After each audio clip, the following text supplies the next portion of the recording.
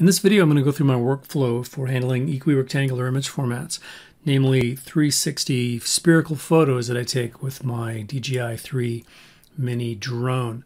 Now, the DJI mini drone out of the box will do a stitch on the fly for you, and it's not bad. Let me just see if I can find it. There we go. Where it's kind of stitched it for you, and it does this thing where it fills the sky hole. See this big blurry thing in the top? That's its attempt at a sky hole fill. And I'm not happy with that. It's because the drone can't really take pictures easily above its head. It only kind of looks outwards, and it can go straight down but not straight up. Actually, this one has a field of view that's very high, but they've not updated the firmware yet to take that. So you'll always have a sky hole. So you'll see this in a second. Here's what it really looks like, the sky hole. You got this big black, octagon of nothingness up here as it can't see above itself to take that proper sky picture.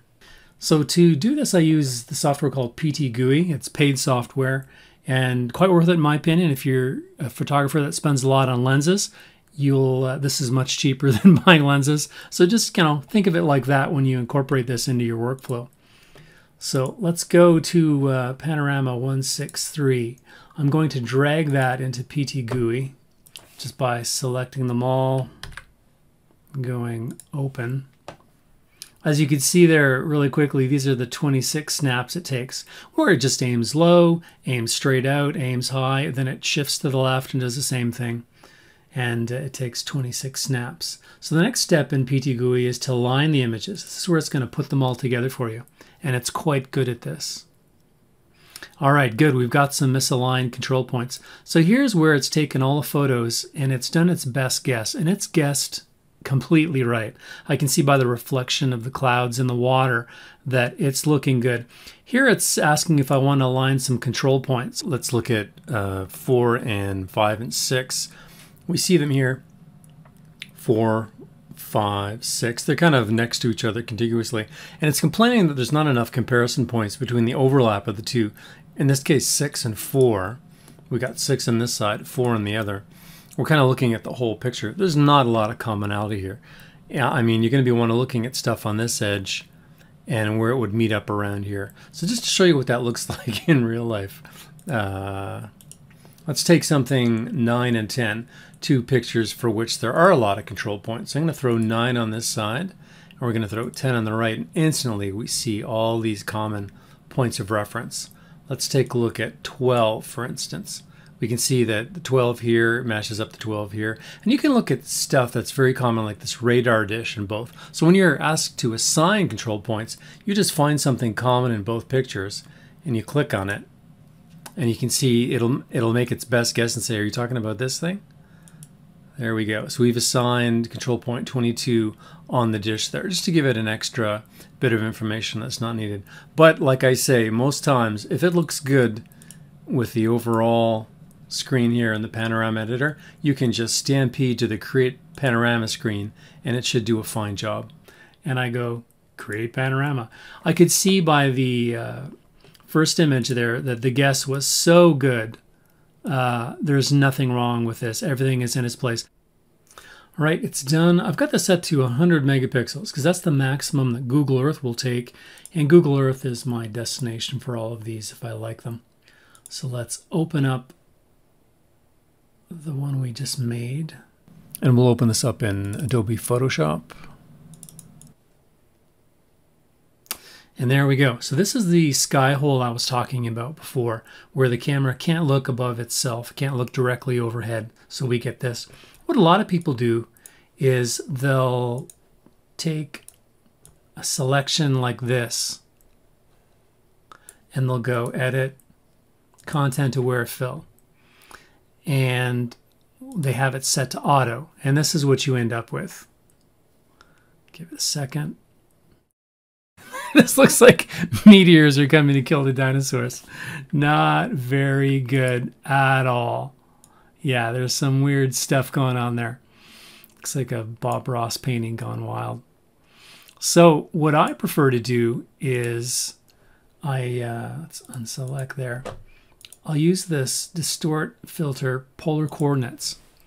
And I'm going to switch it from rectangular to polar. So it's going to be circular, and this hole will be in the center because it is a sky hole. To me, this looks a bit better. So I'm going to click here, select that hole. I'm going to go to the selection menu. I'm going to modify and expand by 3 pixels. So it's going to take this selection, go out 3 pixels, because if you don't, you get a 1 pixel line around there.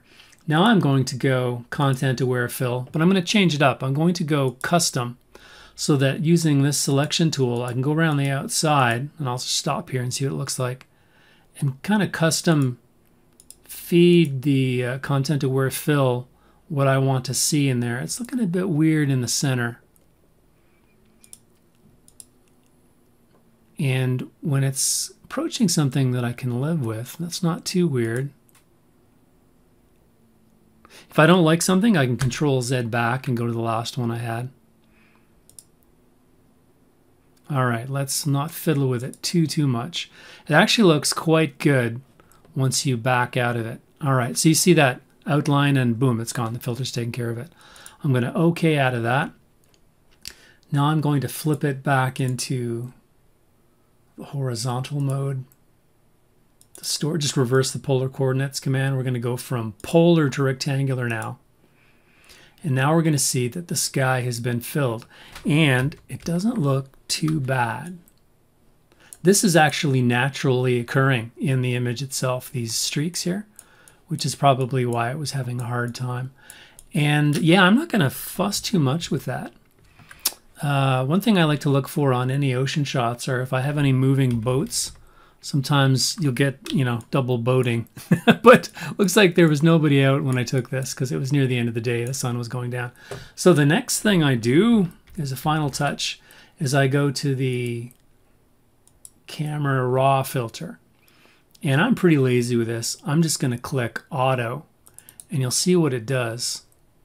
It just kind of like kicks all the colors up. Now, because it was evening overcast, it's gone a bit too far in my opinion. So I'm going to just knock it back a bit, keep some of the darkness with the shadows, just experiment here with some of these different things, the exposure. Just do the sliders until they're somewhere where you're happy. And okay, and you'll see the photo kick in with the filter. Boom. And not bad. So that is what I'm going to go with. And then it's just a case of saving it. And I'm going to save it as a JPEG because I'm uploading it to Google Earth. 163. So I'm just going to pick one of these just to get the file name completed and change it to 63. And sometimes I go HF, SHF, sky hole filled. But you don't have to do that if that's your final. Here, I'm going to take a look at the size. I like to keep these under 15. That's pretty good at 9 megs. Let's try 11. 15. Let's, you know what? 10. Should have stuck with 10. It'll load a bit faster, and there's not too much detail we're going to lose. At this point, I use a program that's bundled with PT GUI, and I take a look at it, the PT GUI viewer.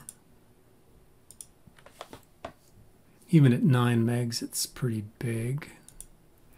Looking good. And we can check our sky. A bit better than what we had before with the Bob Ross thing, or the blurring. Yeah, we can see the clouds in the water here. Not bad. Yeah, this was a cottage I was at. Actually, that's me down there on the dock shooting the picture. Yep. So I'll pop this up on Google Earth. It's already geotagged with the coordinates from the drone, and we should be good to go. So getting it up on Google Earth is a bit of a chore. I go to, the way I do it, being an Apple user, I will add it to Google Photos. Let's just go and panorama. You'll see it uploading here in the corner. And once it's there, I've got to switch over to my phone. So what I end up doing is I'll go into my Apple phone. I'm going to open Google Street View. And there in the bottom right, you'll see a little plus with a camera. It's a little yellow button. I'm going to go Import 360 Photos from Google Photos. And this is going to show me the photo I uploaded just recently. So it's the one in the upper left that doesn't have a thumbnail. That's the newest one. And there it is. It looks exactly like the one we've been working with so far. It's importing it. Then I'm going to select it. And then it's going to give me the Google Publish to Street View lawyer notes.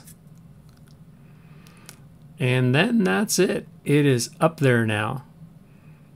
So if I click on profile again, I can kind of see these are some other 360s I have uploaded. But what I'm going to do is I'm going to go into the Street View app and go to Lac Sinclair where the photo was taken, because I want to orient the map over there.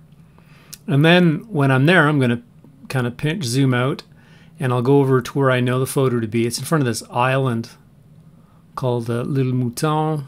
Where are we? Wrong end of the lake here. There we go. Île Mouton, Sheep Island, and there is my picture.